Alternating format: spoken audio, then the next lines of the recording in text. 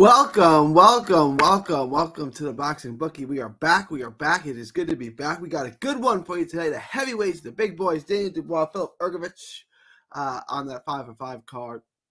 5 versus 5, whatever they're dubbing it. But before we get into that, please like, share, and subscribe. Follow 3D Boxing blog on all forms of social media. The Boxing Bookie comes at you for every single major fight, showing you how to consistently make money betting on the sport of boxing. The bookies, the odds makers, they don't know what they're doing. I do. I'm going to show you how to consistently make money betting on the sport of boxing. Let me know what you guys think. Leave your thoughts, comments below. Please like, share, and subscribe. Also, our other channel, Texas Boxing Scene on YouTube. All right, Daniel Dubois. 2019, this guy was my prospect of the year. I thought this guy was going to be the next great heavyweight.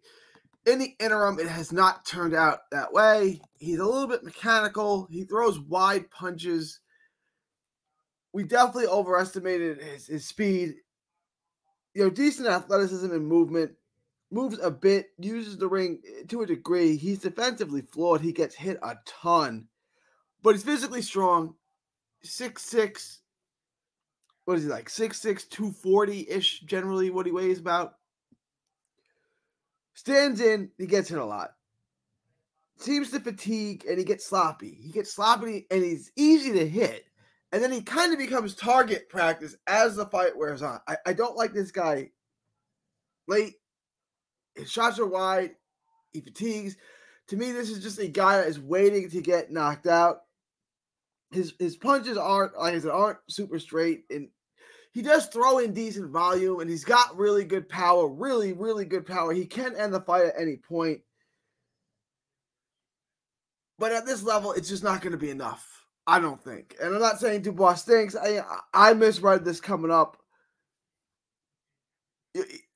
He seemed to be destroying people prior to, we go back to Gorman. And then he beat a couple other guys. Ebenezer Tete, the Japanese guy, Ricardo Snyder. And then that led to the Joe Joyce fight, which I thought he was doing okay in. I had him up a point on my card. Or down a point. I had a 1-point fight. I had a little closer than two of the judges had it, but I thought it was very, very close at the time of the stoppage, and he quit in that fight. Now, he came back. He picked up a couple of decent wins. Trevor Bryan, Joe Cusimano, Bogdan Danu, those type level fighters. And he was destroying them. He gets in with Usyk, and Usyk disposes of him. He comes back, and he looks unimpressive against Jerome Miller, Big Baby Miller, in a comeback fight. I don't really know what to make of him.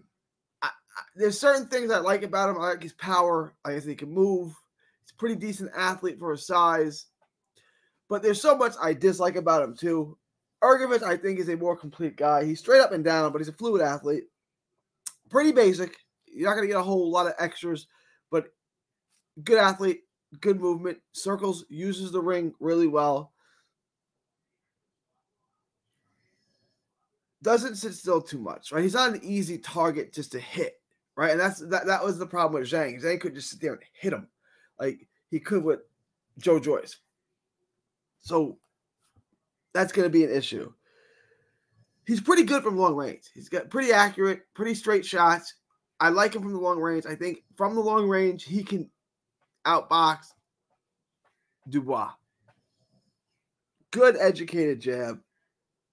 Good volume, good on the inside. Clean shots, shorts. He shortens up on the inside. He's crisp, clean. I just think he's a more complete fighter. He can flurry a little bit. He throws in better combinations. Like I said, he's got good volume, good combination puncher, good accurate fighter from the outside. He can counter punch. He can lead. He can go first. I just think he's a pretty complete fighter. Not that he's a great heavyweight, but like a heavyweight with this size, he's like 6'6", 245. He's a little bit bigger. You're going to have, and that's just the same size. Hrgovic will probably have a couple pounds on him. And that kind of athleticism, decent athleticism and decent skill carries a heavyweight with good power like Hrgovic has to a high level. If Hrgovic is what, 17-0, 14 knockouts. I think he gets it done here. Again, another difficult fight to pick the winner on. I got to pick I'm going to take Hrgovic. Let me pull up the odds here.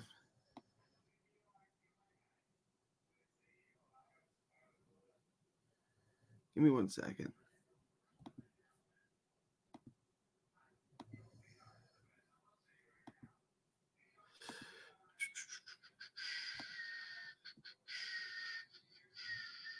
There it is. Dubois. Hrgovic is minus 210. They are killing me with these odds.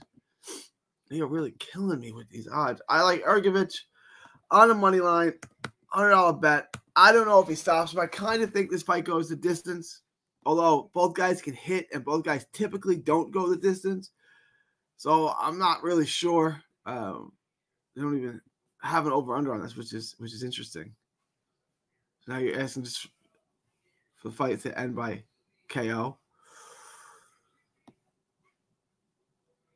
Let's just avoid that. Let's just take Hrgovic on the money line. $100 bet makes you almost $50. So it's about minus 210.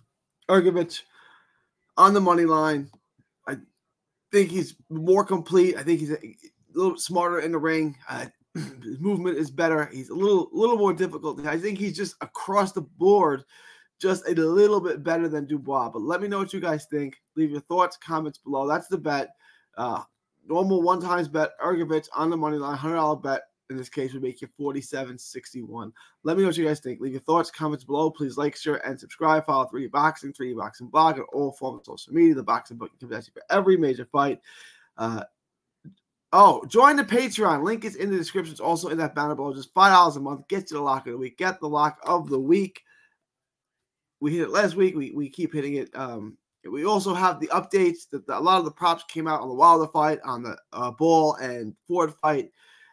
That if you want the props, if you want to know how to bet the props, you go over to the Patreon. Join the Patreon. It's just $5 a month. You'll make all that money back and some on week 1. But let me know what you guys think. It's $5 a month. Join the Patreon. Link is in the description. It's also in that banner below. From Texas, it's May 29th, 2024. From Texas to the world. Thank you and God bless. Don't miss a tweet, post, story, or video. 3D Boxing is on Twitter, Instagram, and Facebook. Hit the subscribe button now to stay inside the ring.